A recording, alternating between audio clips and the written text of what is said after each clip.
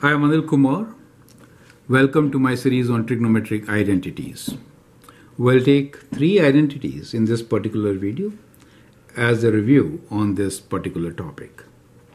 What you really need to know is basic trigonometric Pythagorean identities, which are sine square x plus cos square x equals to 1 plus tan square x equals to secant square x, and you should know that tan x is equal to sin x over cos x, correct? So that is the basic which you should know to prove these identities. Let us see how to prove them one by one. So let me begin with the last one here, which is cos x over 1 minus sin x minus 1 over cos x equals to tan x. So whenever we want to prove an identity, we start from one side and show that that is equal to the other side. So we call normally this as the left hand side and this is the right hand side. You always start from the more complicated one. So in this case, left hand side is more complicated. We can actually simplify and get the result what is shown on the right side, right? So let's begin with the left hand side, which is for us cos x over 1 minus sin x minus 1 over cos x. Now you can take a common denominator, which is 1 minus sin x times cos x, cross multiply, so you get cos square x minus 1 minus sin x. Now it's kind of important to write this in bracket. Sometimes you may, if you write straight, you may miss out that this becomes positive when you open, right? Okay, now at this stage, what we could do here is we could write cos square x as 1 minus sin square x. So we'll get all these terms in the numerator as sine terms, right? So we'll write cos square x, rearranging this formula. Sin square x plus cos square x is 1, so cos square x is 1 minus sin square x, right? So these formulas can be rearranged. So cos square x is 1 minus sin square x.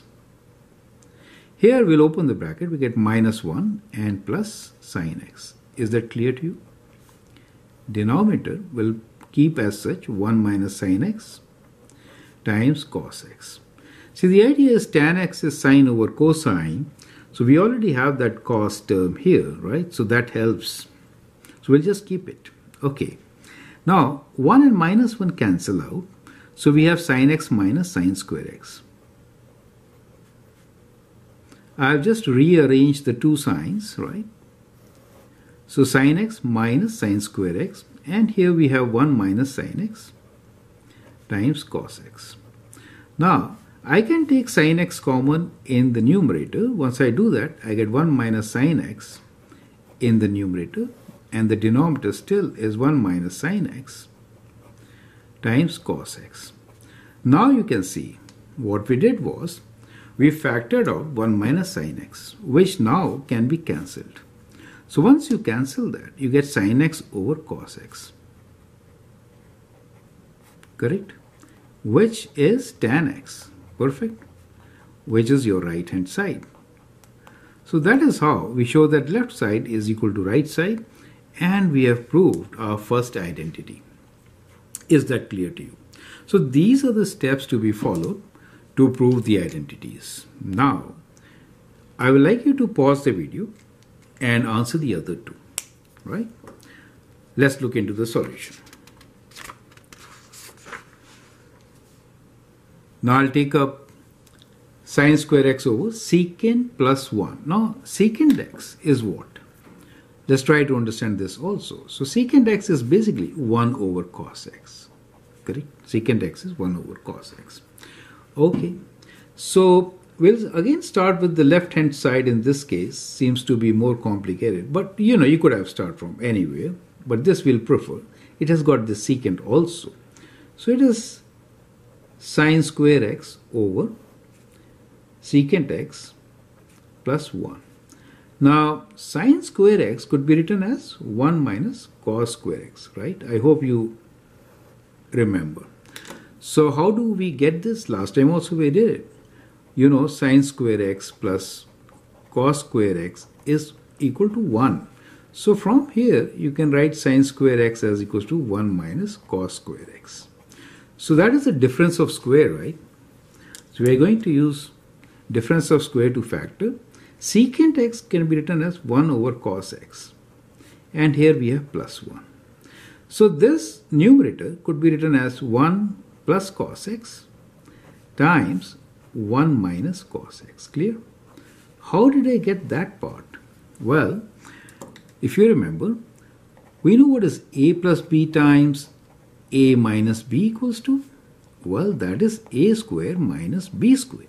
So 1 square minus cos square x, 1 plus cos x times 1 minus cos x. That's how we get it, okay?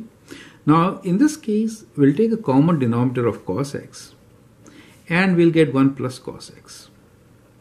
So this cos x can now move upwards. So we are left with 1 plus cos x times 1 minus cos x. And here we have what? I will rewrite this as, look at it like this. We have 1 plus cos x, correct? Okay. Divided by this means it could be written as cos x over 1. Do you see that part? Right? Okay. Now we could cancel these, right? As soon as you cancel, you could now multiply this with these and you get what? You get cos x minus cos square x. That is exactly what we wanted. So that is our right hand side. So once again we have shown how left hand side is equal to right hand side, and therefore we have proven the identity. Is that perfectly fine, right? Simple steps, but if you organize yourself, then it is very simple. Now let's look into the last question. Now let us see how to prove 1 minus tan square x divided by 1 plus tan square x equals to 1 minus 2 sin square x.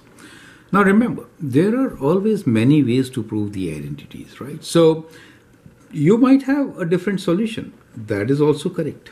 We'll start with left hand side again. 1 minus tan square x over 1 plus tan square x. Now, what is 1 plus tan square x? 1 plus tan square x is secant square x. Correct? So I could replace this with secant square x. And what is secant x? Secant x is 1 over cos x, right? So that should help me to prove this identity, right? So I'll write this as 1 minus tan square x over secant square x, correct? Since 1 plus tan square x is secant square x. And secant square x is 1 over cos square x, right? Okay. So I'm still maintaining tan, right? I'm writing this as 1 over cos square x. Well, that is to say, I'm writing this as 1 minus tan square x. And everything, I'm going to multiply this by cos square x, right? That is 1 over cos square x. So it gets multiplied by cos square x. You get the idea. Now, tan square x could have been written as 1 minus sin square x over cos square x, right? And we are actually multiplying this by cos square x. Perfect. Let's take it further on this side of the page and then continue.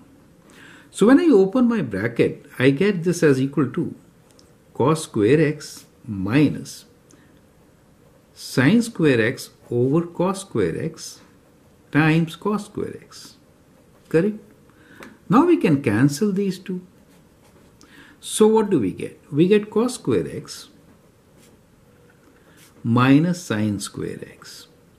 What do we need? We need 1 minus 2 sin square x. So I'll write cos square x as 1 minus sin square x. And I already have sin square x with a negative sign. Combining these two, I get 1 minus 2 sin square x, which is equal to right hand side. So we have again shown that left side is equal to right hand side. Perfect. So that is how we could do it. Now there are so many other ways to do it. The other alternative method could have been that we'll not solve it, but I'll just show you. We could have written tan as sine over cos. In that case, we get 1 minus sine square x over cos square x. Correct? 1 plus sine square x over cos square x. Now if I multiply by cos square x both numerator and denominator, I get cos square x minus sine square x in the numerator, and I get cos square x plus sine square x in the denominator. Now cos square x plus sine square x is 1. So what do we get? We get cos square x minus sine square x. Wow. So what we got was this stage. Do you see that part? So at times we could actually hit the jackpot, just getting the right steps. So if I would have followed this method in 3 steps, I would have got to this stage. And then finally my answer by breaking cos square x as 1 minus sine square x. And finally writing this as 1 minus 2 sine square x. Does make sense to you, right? So in trigonometric identities, we may follow any path, but the idea is that you'll definitely get to the other side. Since it's an identity, right? It is true. So unless and until you do a mistake in between, you'll definitely get your result. It may be longer at times, shorter at times, doesn't matter. So it doesn't really make much difference, 2-3 steps. But if you get through the shortest method, it is always the best.